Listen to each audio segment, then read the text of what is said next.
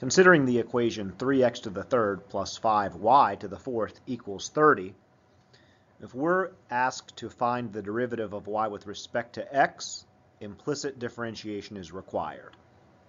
Implicit differentiation means that any time that I take the derivative of a term that involves an x, since I'm differentiating with respect to x, the normal differentiation rules can be applied, but as soon as I take the derivative of a term that involves a y, when there's a factor of y included in a term, I'm going to have to apply implicit differentiation.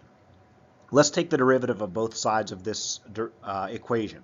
The derivative of 3x to the third, again, because I'm taking the derivative with respect to x, I can use the power rule and nothing else.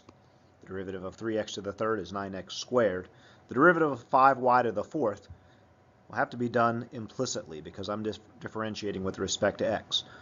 4 times 5 is 20. I'm going to first apply the power rule, but then because I'm not differentiating with respect to y, I have to include a factor of the derivative of y with respect to x, which I'll represent as y prime. On the other side of the equation, the derivative of 30 is 0. Now, the derivative of y with respect to x, which I'm representing as y prime, is what I'm being asked to find. So at this point, all that I have to do is solve the equation that I have for y prime, basically isolate the y prime. And that can be easily done in 2 steps. The first of which is to subtract 9x squared from both sides of the equation, and the second is to divide both sides by 20y to the third power.